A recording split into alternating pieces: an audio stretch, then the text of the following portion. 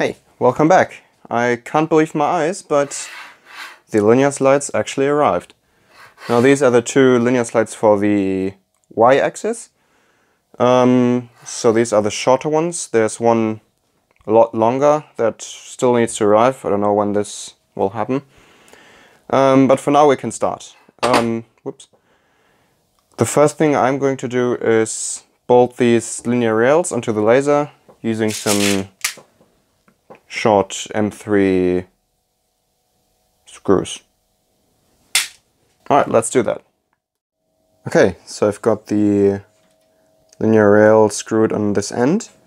And something interesting, you can see how crooked this whole thing is, this linear rail. That's easily a millimeter of bend. Now that's not a problem because the aluminum profiles are quite straight. And using these screws, this will just be pulled into place and that's not going to be a problem. It just goes to show what quality you get when you buy pretty much the cheapest linear rails you can get.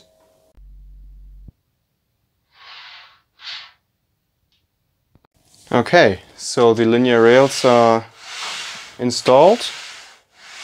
And now I'll have to come up with something that prevents this from happening. So a way to actually bolt this x-axis here onto these slides. Alright, so this is what I came up with. Got some sheet metal plates here. And these will help me mount the x-axis to the linear rails. Okay, here we are. There's no play in this. Looks really good. Now if these screws look a little weird to you, that's because they are. I had to turn this outer diameter of them a little bit down so that these grooves here actually fit onto these. So now it works like this. Now that's on there and we can just use some screws to tighten this thing up through these holes. Alright, so this is done. As you can see, this is won't turn anymore. And this should just move in exactly one direction. And now I've got a bit of a problem. This linear rail is pretty much fixed onto there. And this is just loosely fixed. And we don't really know whether they are parallel.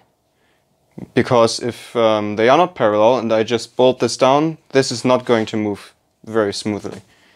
So what I have done is pretty similarly to the other one, or to the table actually, is I've fixed one screw here, so this can just turn a little bit.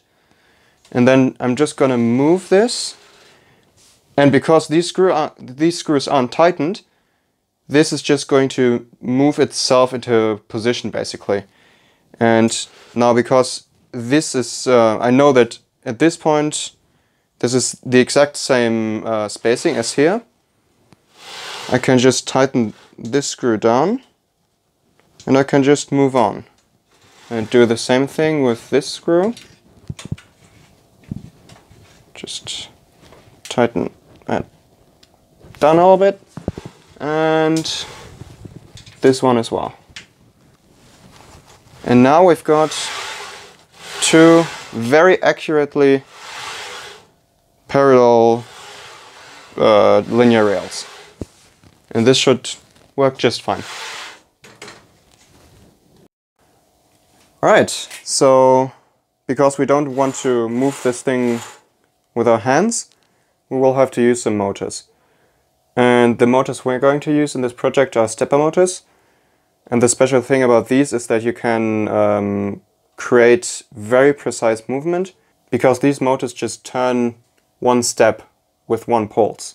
So you give it one pulse and it moves just one tiny step, which means that we can create very precise movement.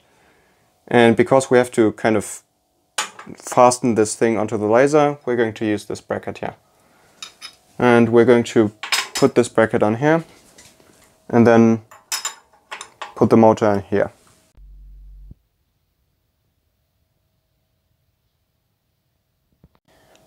Okay, so this motor is mounted, and as you can see that's pretty stable and working pretty much perfectly.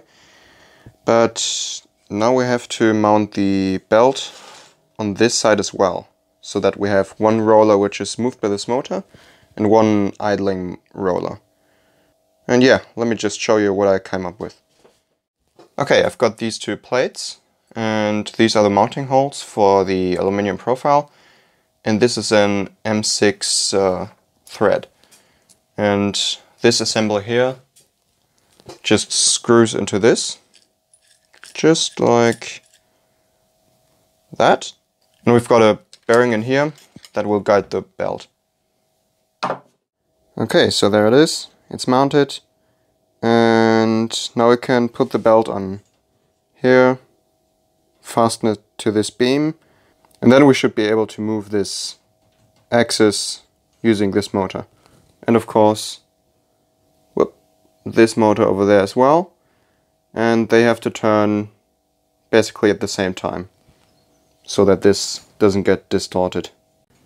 Alright, so we actually need to find a way to attach these belt ends to the axis. And I've got this plate here, which I made. And I will cut a thread in here, in the middle of this extruding. Then we can use a screw to just bolt this down. And of course just clamp these endings into place. Okay, so I've got the other one mounted as well. And when we drive these two stepper motors, this axis should move parallel to these linear rails. And as you can see, I've mounted this mirror as well. It's not finished with mounting because it has to be very precisely aligned with the mirror that's going to be over there. But, you know, just for giggles.